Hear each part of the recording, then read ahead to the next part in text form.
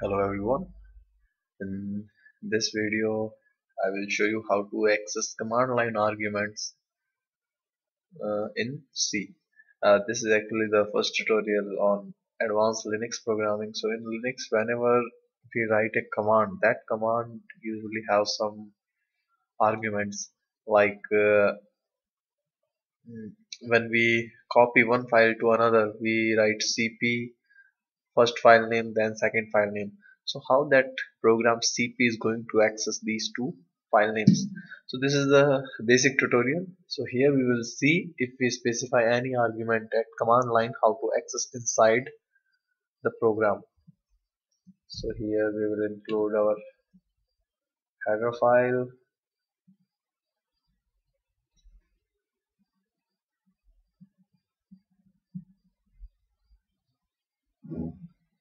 So in main function, in this function actually there are two arguments. First one is integer data type and another one is character pointer array. So whatever argument we will pass at command line, all those arguments will be stored in this array and the number of argument will be stored in this one. So when you are writing a command, you can check whether the total number of argument is equivalent to a particular number or not.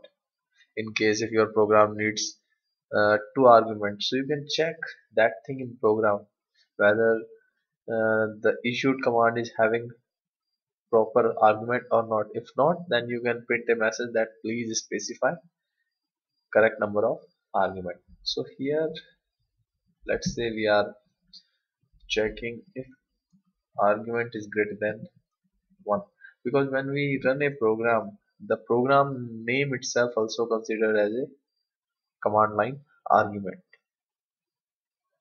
So if this is the condition, what we will do, we will print all the argument.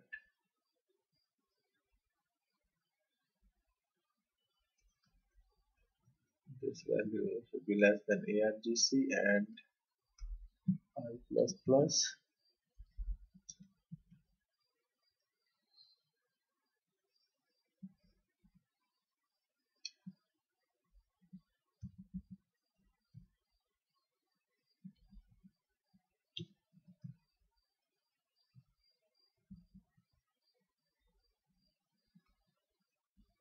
So this is the program. In this program, what we are doing, we are printing all the arguments. So if the number of argument, in case if we don't specify any number of arguments, so we can print.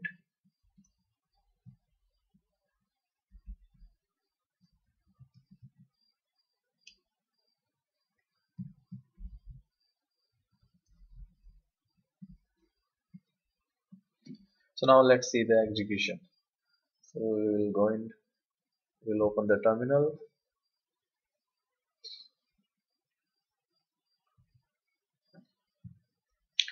We will go to desktop.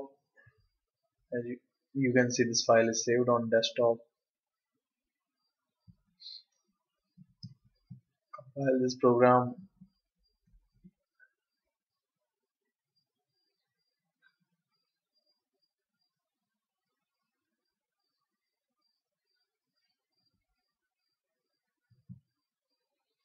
And then run it.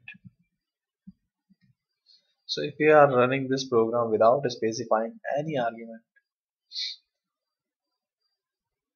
okay, a dot out, sorry for that. So it's saying please specify more arguments. But in case if we specify some argument, let's say John, Andy, so it's printing them. If you can see, the first argument is the file name itself, the second argument is John, and third argument is Andy. So in this way you can access all the arguments which are specified at command line. So in the next tutorial we will see another uh, advanced Linux programming concept. Thank you very much for watching.